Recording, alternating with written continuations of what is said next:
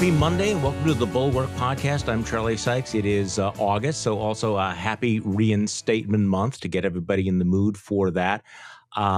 This will be our palate cleanser. Right-wing pastor Greg Locke manages to do quite a crossover effort here between vaccinations and the presidential election.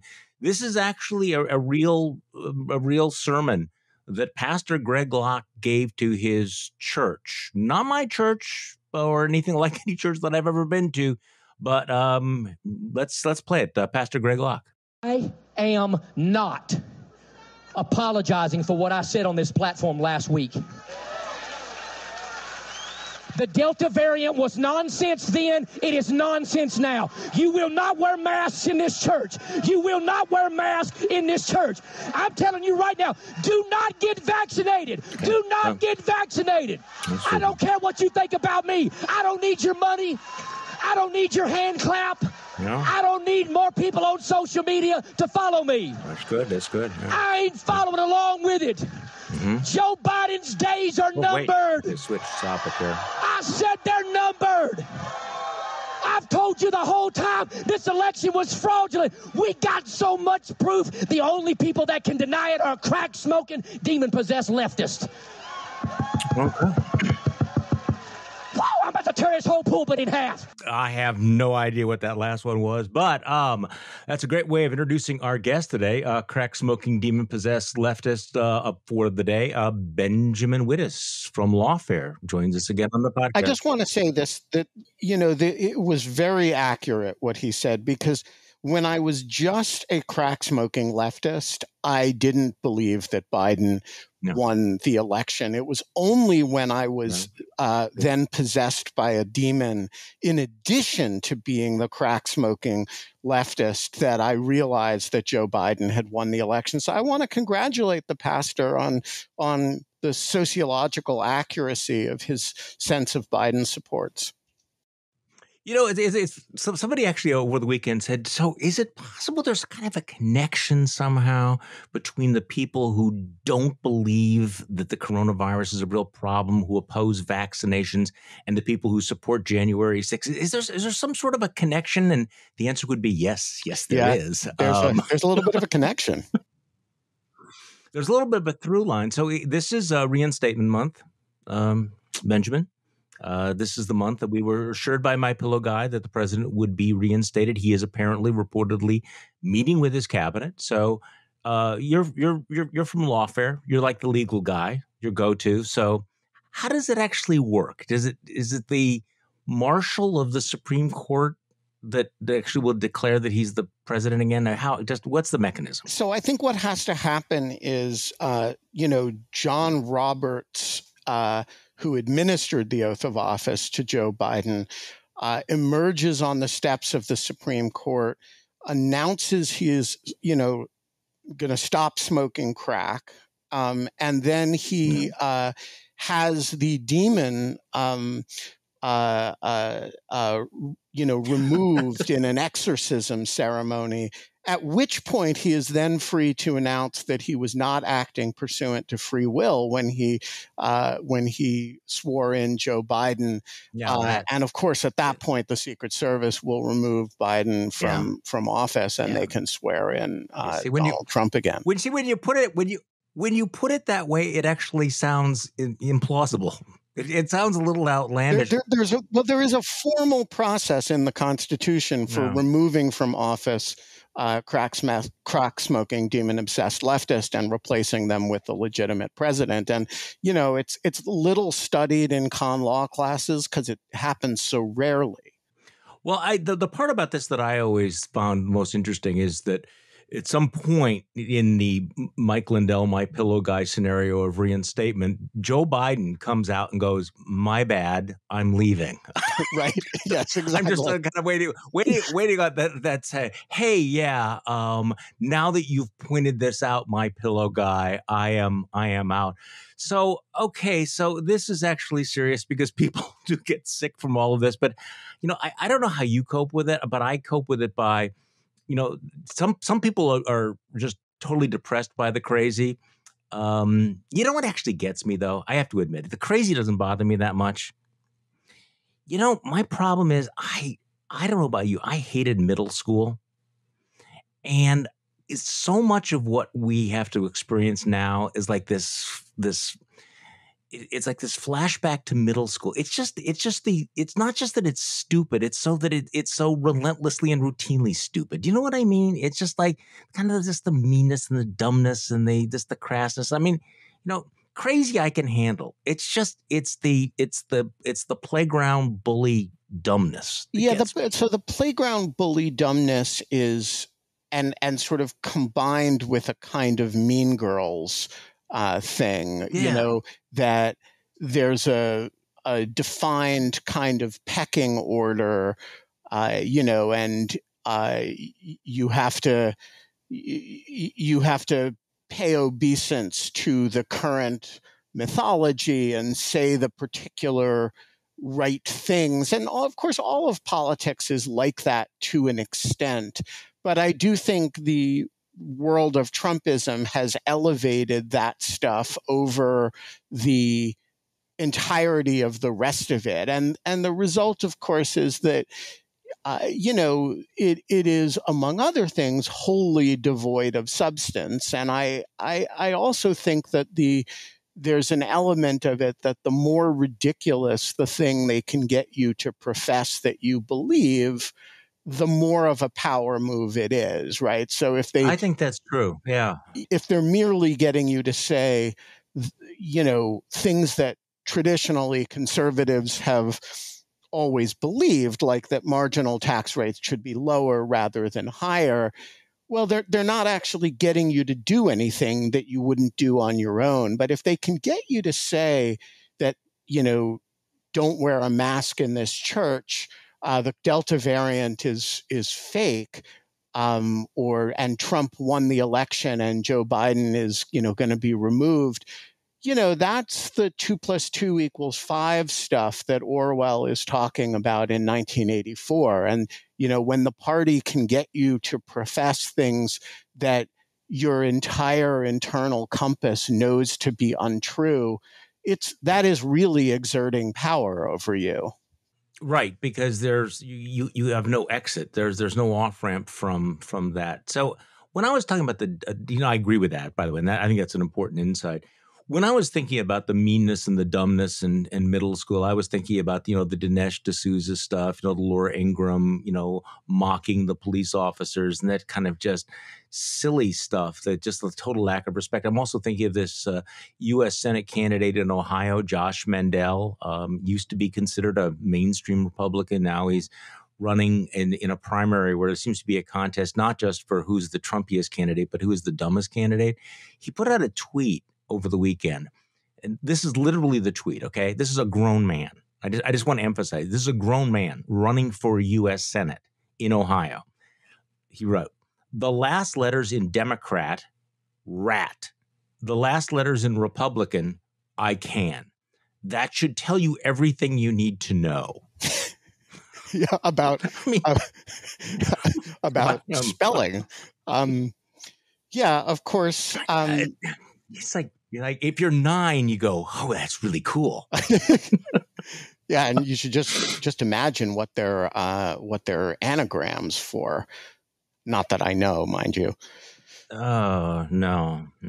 So the other one, okay, so it's a little bit more serious. Kevin McCarthy, who is the Republican leader in the House, makes a joke. He now says I was just joking when I'm speaking at a fundraising group. Everybody's probably heard this by now. I know that you have been, where he says, "I'm looking forward to taking the gavel from Nancy Pelosi," big cheers. And then he feels the need to say, "It's going to really be hard not to hit her with it." So because, jokes about, smashing elderly women with hammers are really always so funny. Now, he's saying it's a joke. There are other people who are saying, that this is so outrageous that, it's trivializing violence against women and he should resign. I guess I'm coming back to my default position. It's just the stupidity. It's just the juvenile dumbness all the fucking time. Yeah, so I'm sure it is a joke, right? I mean, I don't think he's it's a crude, inappropriate joke. And, Kevin McCarthy there's something about wanting to make a joke like that that says something about who you think your audience is, right? That that your audience wants to hear jokes about violence against Nancy Pelosi. There's something in the ether right now in Republican vocabulary and rhetoric that moves people toward the violent. Maybe it's just a violent joke. Maybe it's, but there were lots of quips you could make about at that point, and only a certain number involved hitting an octogenarian woman with a hammer. That's exactly. You had a choice there. You had a menu that you could have gone to. You could have gone with, I'm going to, do a happy dance. When I do it, I'm going to throw the gavel in the air like a majorette. But no, you went with I'm going to hit the woman with the hammer. And, that's, there's a reason why you think that's going to go over well with the audience that you're talking to. Oh yeah, and there'll be no fallout from this. Okay, so over the weekend, among the things that we learned, and this is I think substantively awfully interesting. These notes we're getting from the Department of Justice showing that the president are urging the acting attorney general to overturn the election. According to the notes, the former president said to the acting attorney general, well, just say the election was corrupt, leave the rest to me, which is really quite just all I want from you. Attorney general says, hey, we just can't overturn a presidential election. And Trump goes, yeah, that's okay. You just say it's corrupt, leave the rest to me.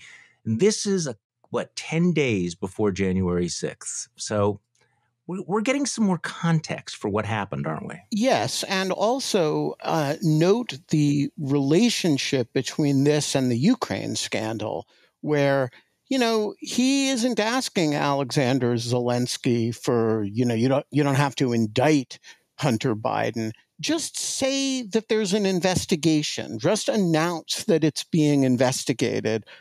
I can handle the rest, right? He doesn't say I can handle the rest, but all he needs from these people is an announcement that there is a problem. And the implication in one case and the explicit statement in the other is, you give me that and I will take care of the rest. His view of law enforcement has been entirely instrumental from the beginning. This was ultimately what did he want from Comey? He wanted a statement that he was not under investigation, right? He wanted, at every stage, he cares more about the announcements from law enforcement than he does about the substantive actions. He wants the announcements to support his political positions. Yeah, because all he has to do is just say it to make it real in his world. I guess what really strikes me, though, is that even though Republicans claim that they want to move on from all of this, they want to turn the page, which is why they had to get rid of Liz Cheney because she just wouldn't stop talking about it. They're not going to be able to move on from this because every week it feels like we're learning something new about what he did. I mean, you start to make a little chart of all of the things that Donald Trump did seriously in his mind to overturn the election, that here you have him pushing the Department of Justice to do investigations, to simply declare the election corrupt without necessarily any evidence. At the same time, he's pressuring election officials in Arizona. He's threatening election officials in Georgia. He's trying to get the legislatures in places like Michigan, Pennsylvania, to overturn the results. You had General Milley, other members of the military concerned about a military coup. And then you have January 6th. And I guess, as we get a clearer picture, you realize that January 6th is not just a one-off, one discrete event. It was the culmination of the attempts by the sitting president of the United States to use every lever of power that he understood to get this election thrown out. I mean, it's really I mean, you and we've been talking about this for years now, but it's still breathtaking to realize what was happening in real time between the election and January 6th. Yeah, I mean, all the crack smoking, demon possessed jokes aside, there was an actual effort to reject the results of an election. And it operated at a number of different levels. And I actually thought the Democrats in the impeachment managers did a very good job of presenting this. It operated at a number of levels. There was the rhetorical rejection of the election and the assertion that there had been massive fraud. There were extensive attempts to litigate.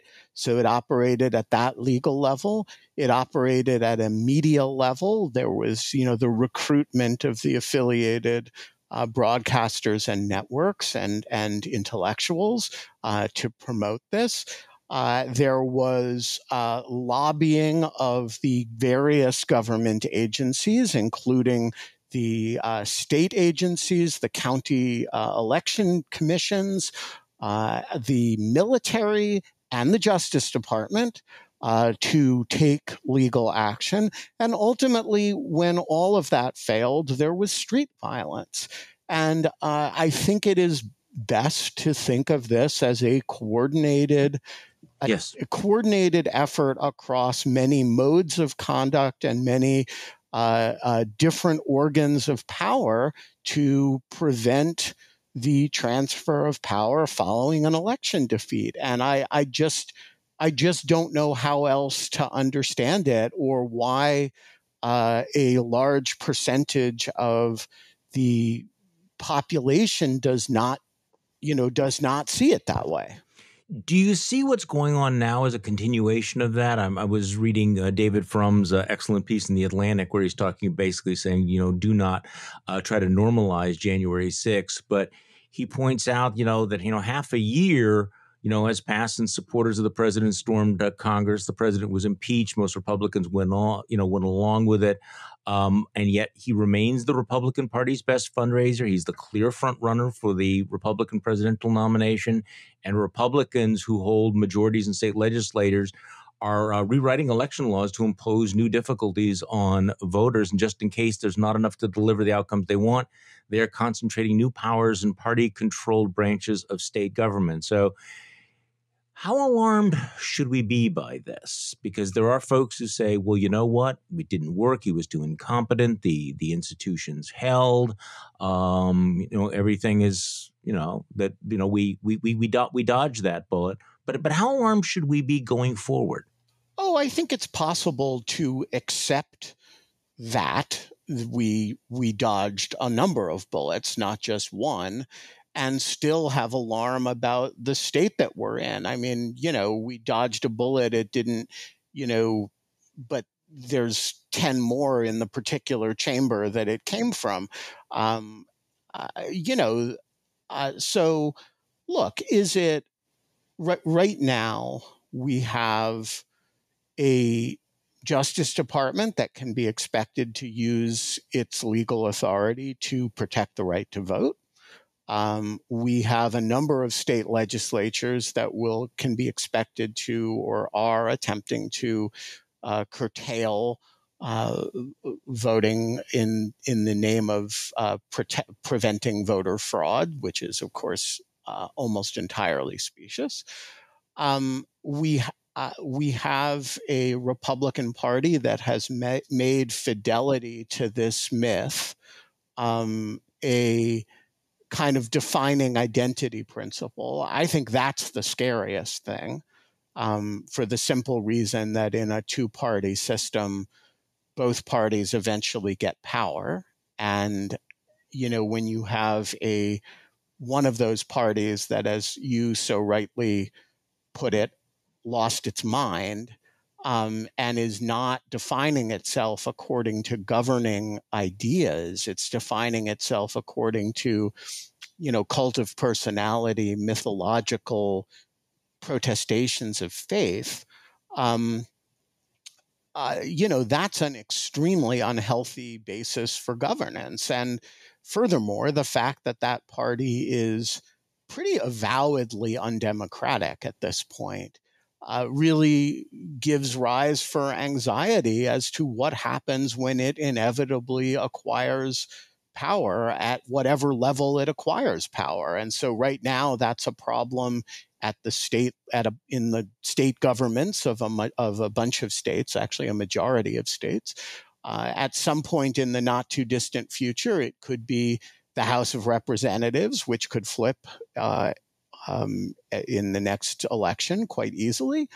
It is a matter of, in the Senate, of the health of octogenarian geezers.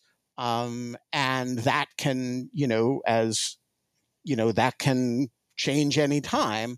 And so I don't think it's a matter of panic, but I do think if you're not alarmed by the state of things right now, there's probably a bit of complacency involved. So speaking of cult of personality, I have a book for you in case you're looking for something, because I just got a pitch from a PR firm in my inbox this morning. Born to Fight, Lincoln and Trump. Oh, my. The first Republican president and the last Republican president, both terms ended too early, ? Abraham Lincoln and Donald Trump are two of a kind. Despite terms in office separated by 150 years, both encountered biased press, deeply divisive political environments, blah, blah, blah, blah, blah. Goes on to explain how basically there's the kind of the same person.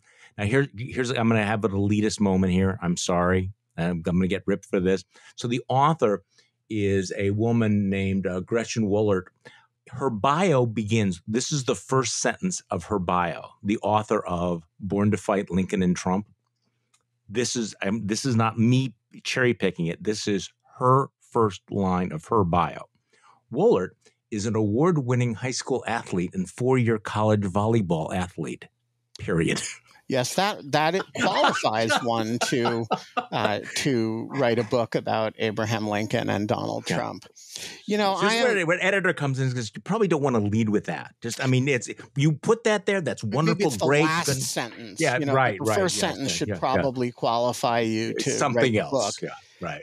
I am currently in my cabin in the woods in rural Virginia, which is in a 70% Trump county, and there's a lot of places around my cabin where you will see Trump signs or Trump flags flying alongside Confederate flags. And subtle, very subtle. People here, I don't think, associate Donald Trump with Abraham Lincoln. No. And so, in the like, this may be something that in certain corners, it makes sense to link because, the Republican Party and Abraham Lincoln is a, great American figure. But, at the grassroots level, people know that the forces that he is mustering are the forces that opposed Lincoln, not the forces of the Union Army. Hey, let's take a quick break here because I want to talk to you about what's going on with the vax wars, the Delta variant, and the masks, and the way in which the politics seem to be escalating, even at the moment when you would have expected that people would be more sober. So more with Benjamin Wittes in a moment. Hey, Charlie Sykes here. Just a quick reminder, if you sign up for Bulwark Plus, you will have access to our morning newsletters, to JVL's Triad, as well as our whole suite of podcasts. This one will remain free, but if you want to listen to the Secret Podcast or participate in our live streams or others like the Next Level Podcast, please consider joining Bulwark Plus. We're back with Benjamin Wittes from Lawfare. I have to tell you, there are so many things that are kind of amazing to me, and I have talked about this. I'm sorry, probably extensively. People are probably bored hearing me talk about how truly extraordinary it is to watch the devolution of somebody like Senator Ron Johnson from my home state of Wisconsin. I mean, as he descends from one conspiracy theory to another, but he managed to top himself today. Just this morning, Ron John, who has now become Ron Anon, actually tweeted out. Let me read you his tweet. Alex Berenson has been a courageous voice of reason throughout the pandemic. As a result, he has been censored. During his suspension on Twitter, you can find him on Substack, blah, blah, blah, blah. He provides a valuable counter perspective to the groupthink mainstream media. Well, as you know, Alex Berenson is a crackpot's crackpot. I mean, this guy is batshit crazy. He has been peddling disinformation. He has been so offensively dishonest about this that, of course, he's been kicked off Twitter. Most recently, he was making offensive comparisons between the Holocaust and vaccination requirements. And Senator Ron Johnson going all in on one of the worst purveyors of false information about the vaccines. I mean, even given his track record, it is kind of breathtaking. And as Josh Jordan said, that tweet alone should cost him re-election. That tweet alone would suggest that he's not fit for public office.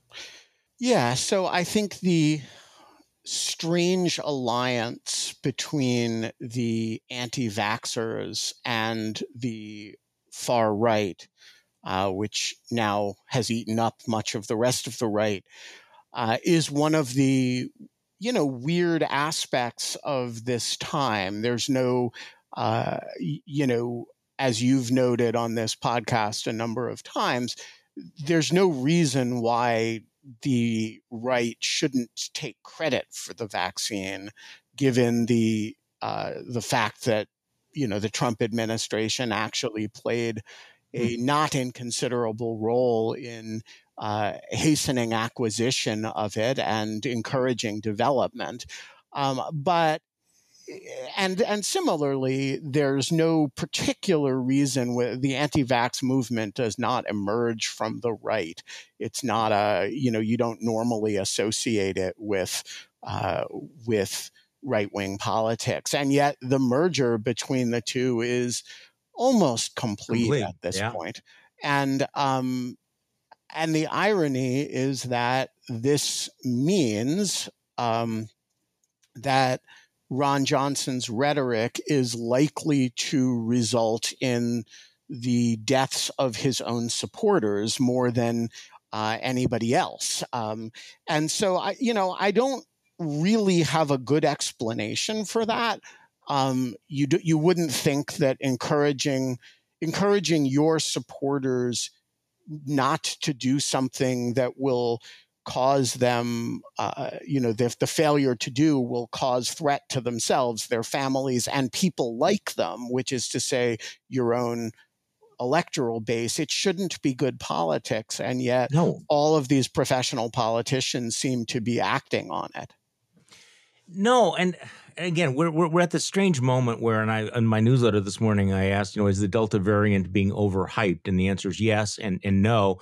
We had these very scary headlines over the weekend about, the breakthrough infections, when the reality is that the vast, vast majority of vaccinated people are not being affected by this. The vaccines are working amazingly. Only 0.004% of vaccinated people that were later infected have been hospitalized for the virus. 0.001% have died, per the CDC. So if you are vaccinated, this is not going to be a problem. But the problem is that we are seeing this crisis of the unvaccinated, and it's all about vaccines. I do think that the whole mask debate seems to me like a distraction. We wouldn't have to have masks. We wouldn't have to have shutdowns and rules if people would get vaccinated. And at this moment, what do you have? You have a United States senator from my state who is aligning himself with this anti-vax nut job is too nice. Because, the guy's a charlatan. It's the fundamental dishonesty. It's a con man. It's the guy selling snake oil. And you're absolutely right. If people do not get vaccinated, they are at real risk. And they're, at risk of creating an environment that will be dangerous for the rest of us as well at some point. So, again, I don't know. I'm kind of done trying to explain why this has become politicized. How do you come down on the issue of requirements. I know it's a number of private companies are now mandating that their employees get vaccinated. In France, they've gone so far as to say that if you don't have proof of vaccination, you can't go to restaurants and bars. I personally don't have a problem with that. Yeah, I'm pretty hard line about this. I support vaccine passports. I think that the CDC should make an app available that you can use as your proof of vaccination. Mm-hmm. And I support the right of any business to say, I won't do business with you if you're not vaccinated. And I support the right of any individual to say, I won't personally do business with you if you, as in, have close contact with you if you're not vaccinated. I would personally have no compunction about doing that myself. The vaccines work extremely well. They don't work so well that the fact that I am vaccinated means I have absolutely nothing to fear from somebody who is not. And by the way, since I can carry the virus even though I'm vaccinated, the children in my orbit, the unvaccinated younger people, or people who are maybe whose vaccines are not as effective for them because they have some degree of immunosuppression, are not protected. And so I simply don't accept the idea that there is no role for, I'm agnostic as to whether a vaccine mandate is appropriate, but I'm not agnostic about whether proof of vaccination is a legitimate basis for excluding people from your presence. No, and there's a long, precedent. Again, I've said this over and over again. I mean, anybody that sent any kid to a school at schools knows that you have to have proof of immunization, proof of vaccinations, and that's really never been that massively controversial before. You want to travel internationally, you have to prove it. But this is where I get, and you raise the issue of the unvaccinated children. This is where I get, or I suppose I get close to the incandescent rage that I'm trying to fight against, because I have two very young grandchildren that I'm really counting on being able to see. I have two grandchildren who live in France, who I've not been able to see in 2 years.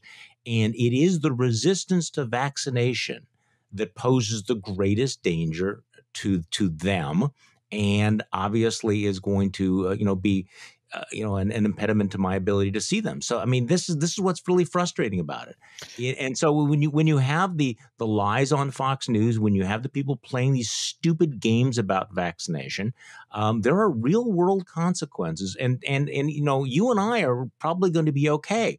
But that doesn't mean that there's a whole part of this population that right now does not have access to the vaccination, and until they do, it's just incredibly reckless. That's right. As if they have no responsibility to the community whatsoever. And by the way, some percentage of you and I are not going to be okay. Right. So I have, as you know, I do a live show, which you have been on every day on YouTube and Crowdcast, called In Lieu of Fun. And there's a gentleman who is a regular member of the audience of In Lieu of Fun who did everything right, got both vaccination shots, and recently disappeared from the audience. And the audience noticed that he wasn't there, and we hunted down where he was, and he was hospitalized in intensive care with a breakthrough COVID case. And this was not somebody who had been reckless. It is not somebody who was simply a vector for transmission to other people who were unvaccinated. This was a fully vaccinated person, has no idea how he got Delta. He is, by the way, okay now. That's good.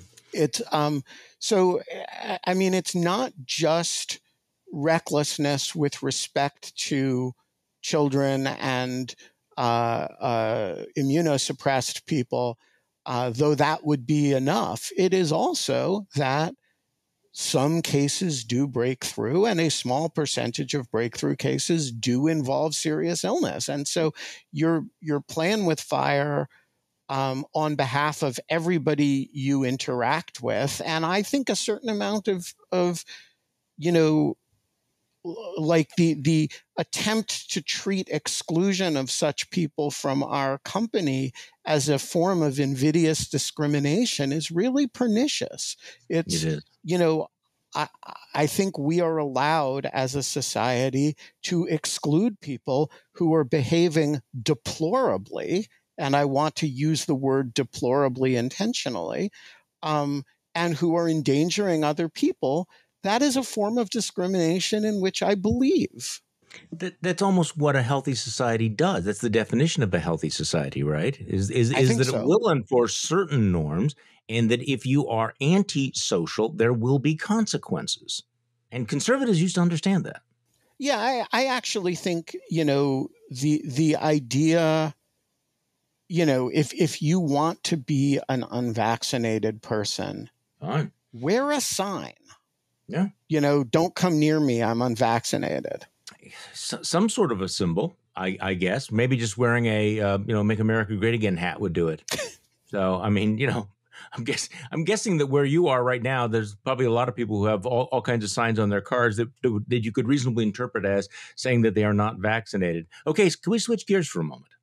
Indeed. Because I was going to actually ask you this earlier when we were talking about what was going on with the elections, what was going on with with voting rights, etc.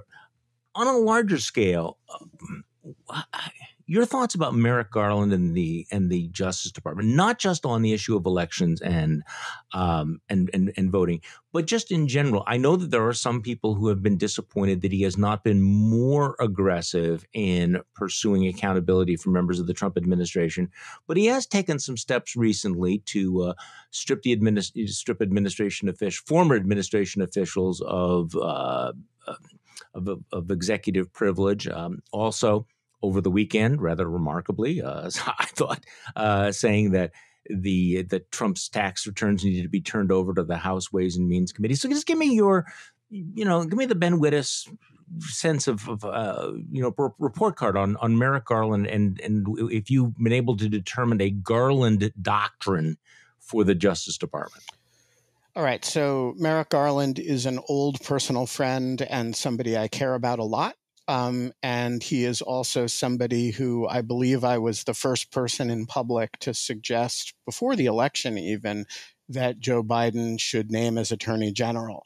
And so this is not a subject on which I'm entirely unbiased. Mm-hmm. That said, I think that two things. First is that it's actually too early to evaluate. And the reason is that a bunch of things are clearly in process that are going to matter how they come out. So, for example, there was an indictment recently of Tom Barrack, the chair of the former president's inaugural committee, which is, by the way, a shocking indictment that has been undercovered, in my view. There is also, as we know, a pending investigation of Rudy Giuliani. Mm-hmm. Now, imagine for a minute that Rudy Giuliani is indicted 2 weeks from now or 4 weeks from now, and some other cases come to fruition. And so you would be able to say about the Justice Department under Merrick Garland that in the first 8 or 10 months, they had indicted the president's personal lawyer, the chair of his inaugural committee, Matt Gaetz, who's clearly has some jeopardy, right? Go down the list of people who we have some reason to think they may be facing charges over the next few months. You might look at that situation very differently from a situation in which basically the status quo prevailed. Furthermore, I think the Justice Department's posture with respect to the 1/6 committee is going to matter a great deal.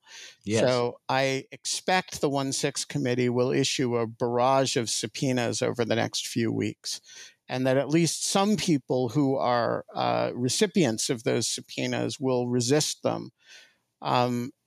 Unlike the impeachment committees, which took place during the Trump administration and couldn't expect any assistance from the Justice Department, the 1/6 committee can probably expect substantial assistance from the Justice Department in compelling people to testify and in enforcing contempt orders. So what would that look? What would that look like? So they subpoena Jim Jordan, or they subpoena Kevin McCarthy. He refuses to come in. Is it a criminal referral? So they move to compel, or they hold him in contempt, and they refer the contempt order to the Justice Department for prosecution.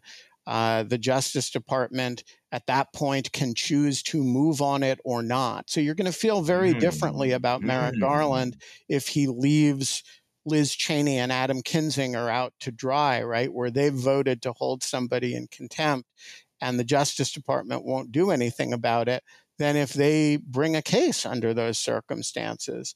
And then finally, there are, a series of things that have been percolating for a long time that are either going to peter out or burst onto the public scene. And so I would say, in the broad scheme of things, my first point is, wait at least a year from the time he takes office and evaluate the picture at that point. The second point is, look, anybody who believed that Merrick Garland was going to be a crusading, Elliot Spitzer kind of attorney general. I don't mean Elliot Spitzer in the laugh riot sense, but in Elliot Spitzer in the, he was a particularly activist, model of state attorney general. Anybody who thinks that thought that Merrick Garland was going to be that does not know Merrick Garland. He is a cautious institutionalist. And to the extent that there is a Merrick Garland doctrine, it is, let us restore the norms of the Justice Department that were done violence to over the last 4 years. And you don't do that without disappointing people, because what the activists, both of the left and the accountability world, want is a crusading accountability attorney general. And Merrick Garland is not going to be that. He's going to be the figure who tries successfully or unsuccessfully to reestablish the way the Justice Department is supposed to behave by modeling that behavior. And that often means acting with restraint, and it often means acting in a fashion that's consistent with the historic way that the Justice Department behaves, even when that's frustrating for people.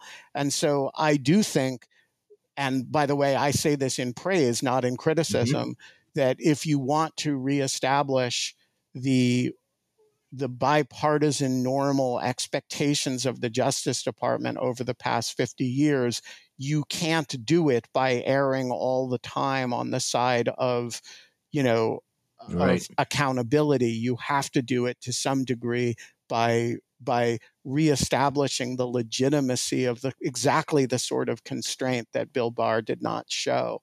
And so I do think, it's important to wait and see what the whole picture looks like. And B, that picture will contain substantial elements of disappointment for people who want the Justice Department to go on an accountability crusade against the previous administration. It is a very, very delicate balance, but I guess with his experience, there are a few people who are really more qualified to be doing, walking this particular tightrope, the, accountability for legitimacy, the politics, the not politics. So your basic bottom line is we just have to wait a year and see what happens. All these things play out. I do think that the handling of the 1-6 committee's subpoenas will be a really interesting litmus test for their approach. I think it will. There are going to be some other really interesting litmus tests too. So the Justice Department has less authority in the voting rights context than it used to, but it still has some.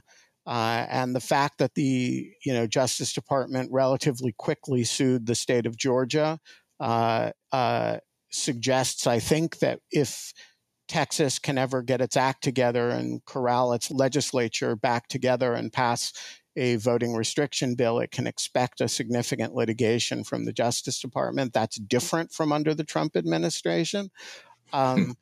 Another important area will be these various investigations, which are, some of which we know about, and the one that's easiest to talk about is the Rudy Giuliani investigation. They clearly have a lot of material there because they had enough to get a search warrant, right? I don't think that investigation is going to lie fallow, but it'll look like it's lying fallow until the day it produces an indictment. And so I think, it's important to keep an eye on the totality of this stuff. And I think the fact that when the Barrack indictment happened, it was honestly less covered than it warranted, suggests that the media culture doesn't quite know what it wants from the department. Or they have to recalibrate their just level of like, oh my God, this is really, really a big thing. Since we've had so many big things, you know what I'm saying? It's just but this was so big, an allegation by the United States Department of Justice that the campaign speeches of Donald Trump were being edited by the United Arab Emirates. That's amazing. That is in the indictment, that the text of a speech was sent to Tom Barrack, who sent it to officials of the UAE, who asked for changes in a presidential candidate speech and got them. It's almost like some form of collusion, but I wouldn't say that, right? I mean, that would be going almost too far. Like they weren't patriots or something. Almost like it wasn't America first. Who knew? Benjamin Wittes, thank you so much for coming back on the podcast. We appreciate it very much. A pleasure as always. And thank you all for listening to today's Bulwark podcast. I'm Charlie Sykes. We will be back tomorrow. We will do this all over again.